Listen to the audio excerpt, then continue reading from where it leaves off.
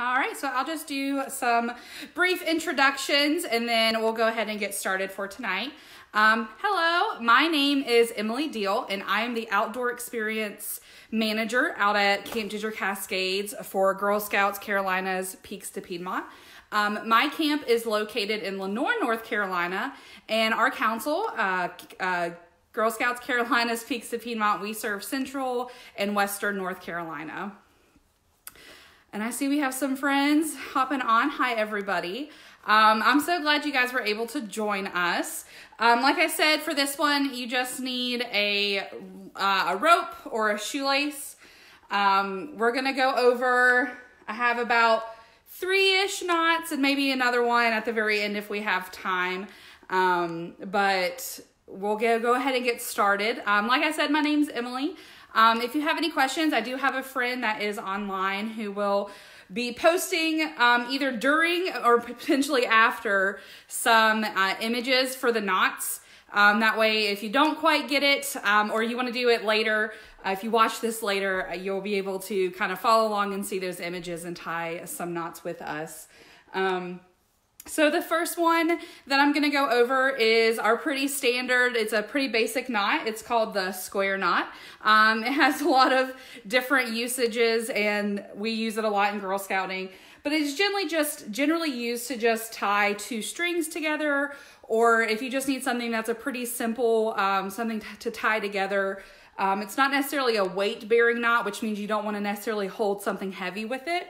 But what you're going to do is if you have your string, I'll just do it kind of like, I know it might be slightly reversed, but you should have one end in your right hand and one end in your left hand. And then all you're going to do is you're going to put your right over your left, bring it around just like this. And now what the string that's in our left hand goes over the one that's in the right. And then you pull on it. And that's a square knot. So I'll do it one more time just in case. So again, we're going to hold 2 ropes in either side. So this is our square knot. So you're going to take your right end or the rope that is in your right hand, put it over your left, bring it around, and it should look like this now. And then we're going to take the rope that's in our left hand, put it over the right, bring it around, and pull on it. Oh yeah, the 8 knot. If you know the figure 8 knot, that might be the last one we learned today. I was practicing that one earlier. But this one is our square knot. So like I said, that one you don't ever want to put a lot of weight on it because it's not necessarily going to hold something. But if you need to make a string longer or you're just kind of tying something off, the square knot's really good for that one. The next one that we're going to do is called a clove hitch. I'm going to teach you 2 different ways to do it. The first one is going to be if you actually have to tie the hitch around something. And then the other one is if you can just slide it on. So this one you may need to borrow. If you're watching with a buddy, you need to borrow an arm. I'm going to be using a toothbrush carrier, travel carrier today. From the last time that I went traveling to demonstrate what we do to get it on there. And so if you need to borrow a arm or you need to borrow, if you have something you can tie onto, that's all you should need for that one. And again, this one is called the clove hitch. So what you're going to want to do is go ahead, and this one I may have to kind of turn around and show you. I'll try and do it this way, but that might be kind of weird. I may have to just turn slightly and do that. So this one, you want to go ahead and kind of roll over, and just give me 1 second.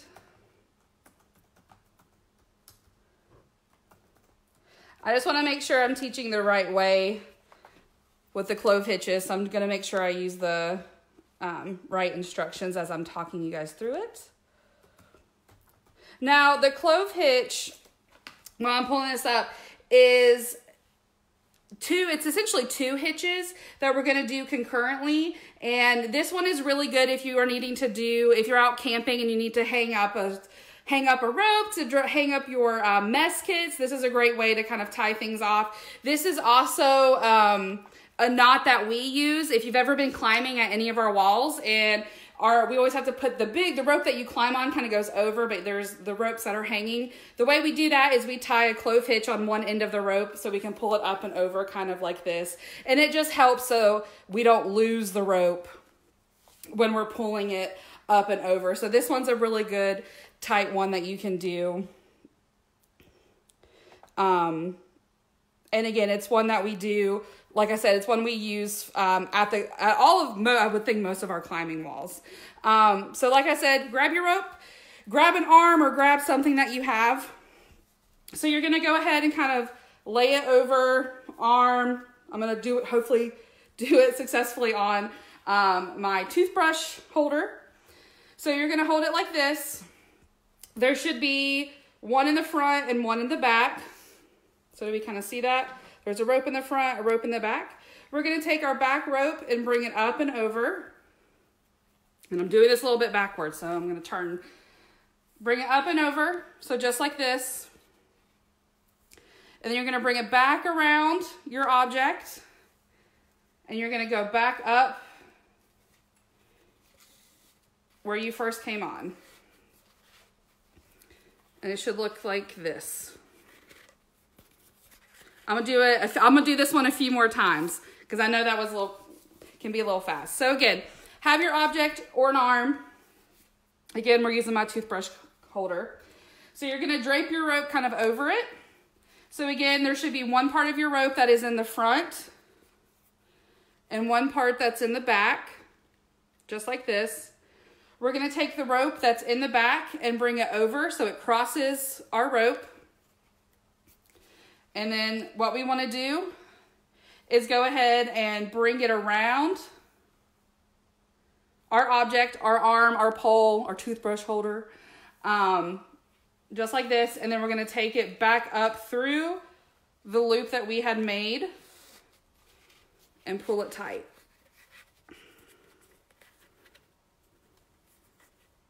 So that's what that should look like. And you can pull it pretty tight. Yeah. All right, I'm gonna do it one more time just in case. So again, your pole, toothbrush holder, arm, drape it in front, or drape it just like this. So we have one in the front, one in the back. Your back rope is the one that's gonna go over. I'm gonna try and do this backwards, you guys. Over your rope, back around, and then you're gonna just bring it back up through where you had put it on the pole, and then you're going to kind of pull it kind of tight. Hey, look at me go. So yeah, so this one again is good if you're doing, if you're out at camp or you need to make a line real quick, you can do it on either ends. And it makes a pretty good just way to tie off your strings. The other way that you can do it, and this is the way that we do it at the climbing wall, is, and this one might get a little turned around via screen, so I may turn around. This one is called the P and Q way. So what you're gonna do is you wanna make a Q and a P. And so if you can see on here, oh, I'm trying to figure out with my fingers. One rope should be in front and one rope should be behind. You guys kind of see that? How one's behind, one's in front. Just like that. And so in real life, one should look like a Q. So this is my Q. And then one should look like the letter P, and that's my P. And you're gonna put your P in front of your Q. So did you guys see that? Just like this. And then again, you'll need an arm, toothbrush holder, pole, rope, what we use on the when we're pulling ropes up the wall, and then you're gonna pull on that one. And I just dropped it a little bit. So again, just like this. So make a P, make a Q.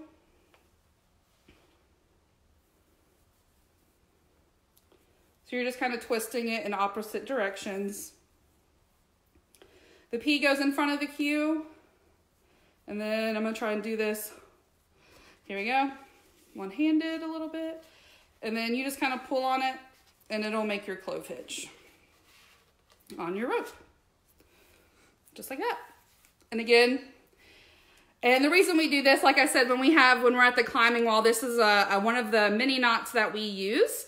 And we do it on the end of our rope, and we basically lets us pull it up and over without dropping a rope, because that's never fun if you drop a rope, because then you have to get a big ladder out and re-put it all up.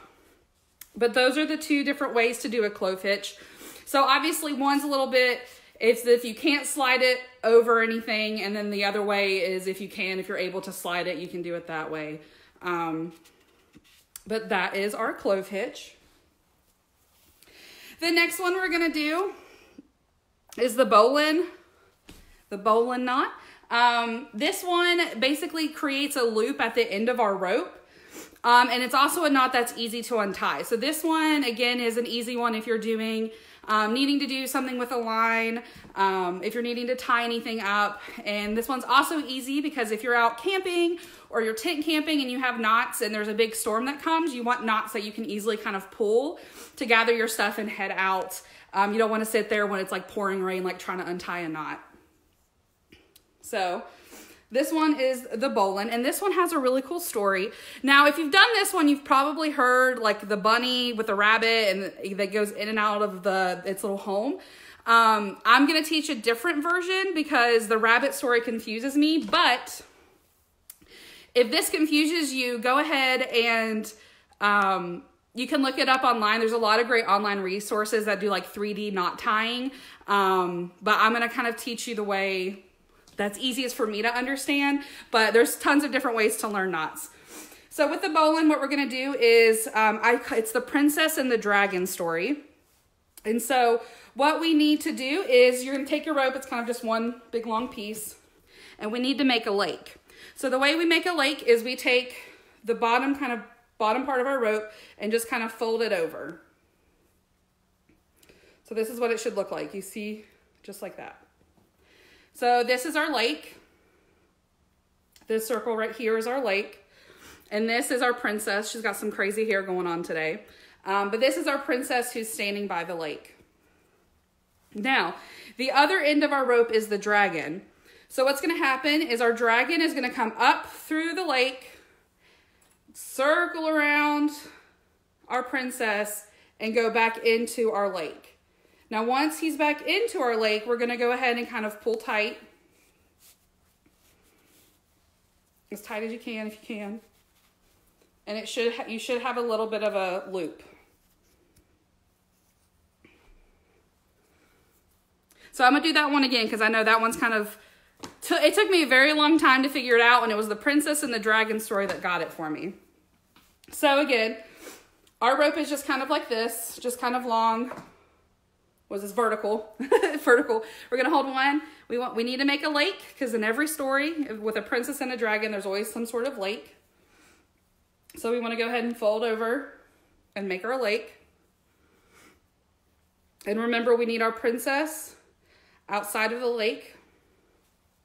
Then our dragon, which is the other end of our rope. So this end down here is going to come up through the lake, go around our princess, and go back into the lake. And then this part's the, like, you know, can be the tricky part. You want to go ahead and pull it as tight as you can. And it should look something like that. And now you have a loop at the end here. I'll do it one more time, just so you guys can kind of follow along. Now this one, when I used to be just a seasonal camp staff member, we used to have games where we would put the rope around us and then try and do the knot one-handed, and it became like this whole thing for an entire summer was who can do a one-handed bowline. So once you get the princess and the dragon story down, that's definitely something you can practice if you have a rope that's long enough to go around you and try and figure out how to do it one-handed. It was really cool. I think I only ever successfully did it maybe twice, and it was the best day of my life up until that point. but we'll do it one more time. And guys, definitely make sure that you post your pictures down below of all of the knots that you've done. Send us pictures of what you've done and which ones you like the most. So again, our rope is just kind of, we got one end in one hand and the other is kind of hanging down. So again, we got to make our lake. So I don't know if this will help kind of turn sideways. So you want to make your lake. So you're just going to bring your hand up and over. So the one end of the rope should be facing, or should be in front of our princess. If this is our princess, the lake is in front of her. And then our other end down here is going to be our dragon. And now the dragon's going to come up through the lake, around the princess. And the important thing is he has to go back through the lake. So I know that there is a separate, we're making our other loop here, but he needs to go back into the lake. And then you just kind of pull on it, get it nice and tight. And then that's your bowline knot. Just like that.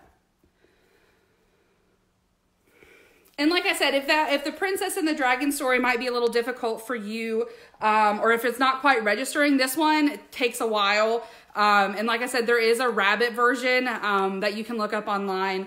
The princess and the dragon seems to work best for my brain. So that's how I teach it, because I can understand it the best. Now, the next one that we're going to do, this will be our last knot for the evening. And I'm watching the comments, and I also have a friend watching the comments. So if there's another one out of the square knot, bowline, or the clove hitch, either clove hitch, that you want us or want me to go over again, just go ahead and drop a comment and I can go back to it. But the last one we're going to do is the figure 8 knot.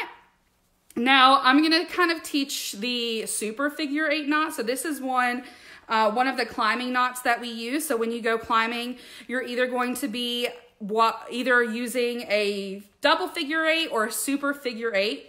These knots are weight bearing for obvious reasons. We are climbing, so we need to make sure our ropes are super strong.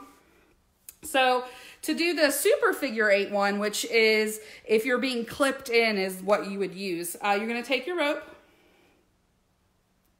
and kind of fold it in half, just like this. So half and half again.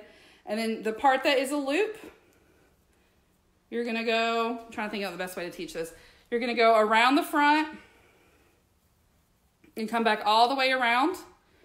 And then you're gonna go through the big hole. And so it does a figure 8, or what is the super figure 8.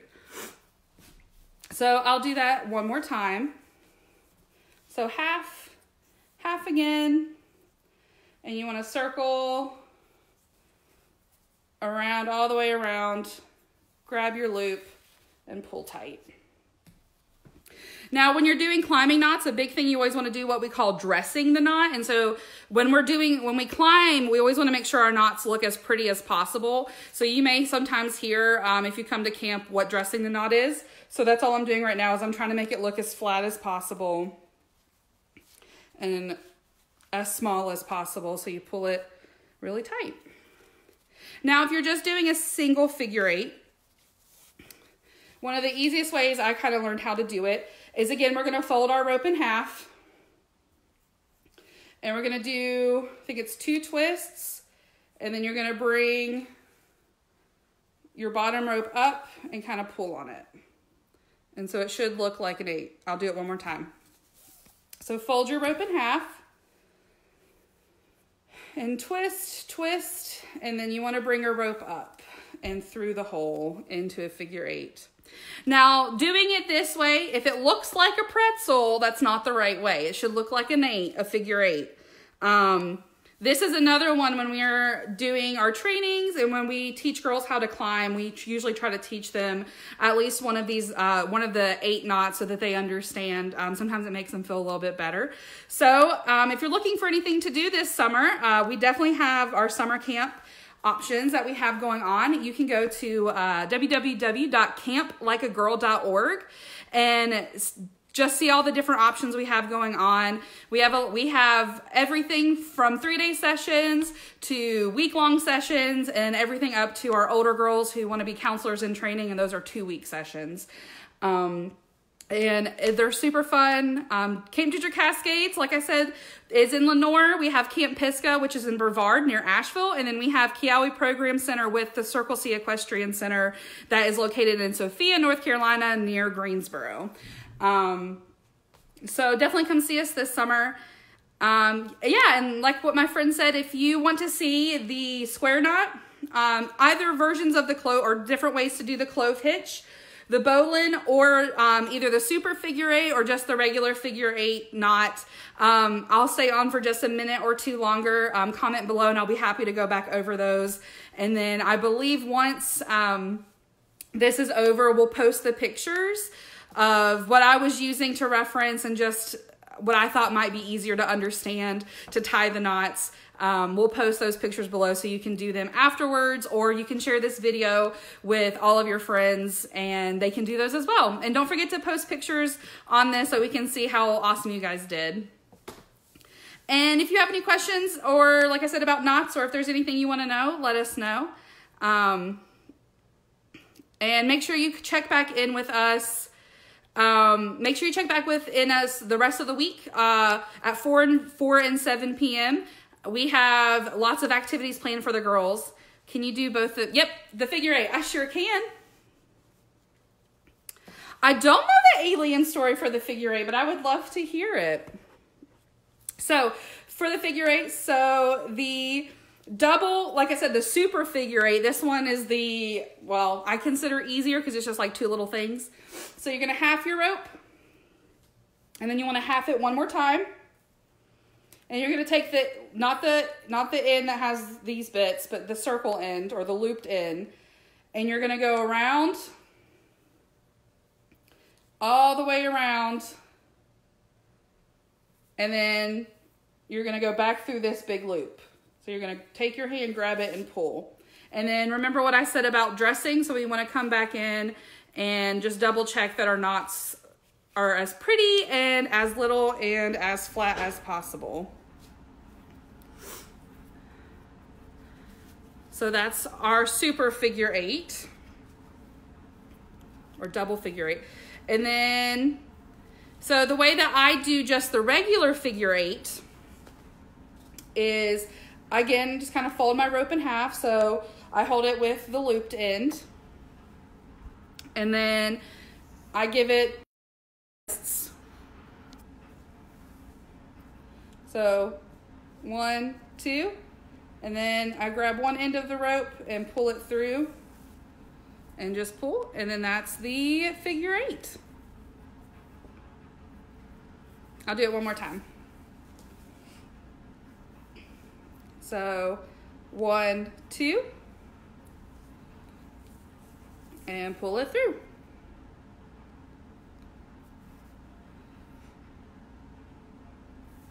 If you're ever going hammock camping, the figure eight can also be good if you need to, or the super figure eight creates that loop and you can hook your hammocks up. All right, friends, I'm gonna stay on for just another minute. Is there any other knots? Like I said, we did the square knot, we did the clove hitch, we did the bowline and the figure eight. So let me know if there's one you wanna see, and don't forget to share this so that all of our friends can see the kind of knots that we're doing, and make sure you post your pictures below with your favorite knot, or if you learned a new one, let us know what new one you learned, and yeah, just post a picture about it. So I'll wait just about another minute or so. If there's another knot you would like me to, or one of those knots that we just went over, square knot. Yeah, I can definitely do the square knot again. So if you have your rope, you're going to go ahead and take both ends. So you want one end in your right hand, one end in your left hand. And so the way that I teach it is you're going to take your right over your left, and you're going to bring it around. And now your left rope needs to go back over your right rope, and bring it around and pull on it. And then that's the square knot. I'll do it one more time just so you guys can see. So again, We're gonna put one end of our rope in either hand. So we have one in our right, one in our left. And so our square knot is right over left, bring it around, and then left over right. So left over right, and bring that one around as well. And pull on it. And that's our square knot. So that's how I always remember it, is right over left, left over right. And if you watch SpongeBob, it's right over left. You can bring it around town. Whoop. I didn't pull that one tight enough. All right. Any other one that you would like me to go over? The bowline or the clove hitch. I think those are the only two I maybe haven't gone over just yet. Or over a second time. Or does anybody have any questions?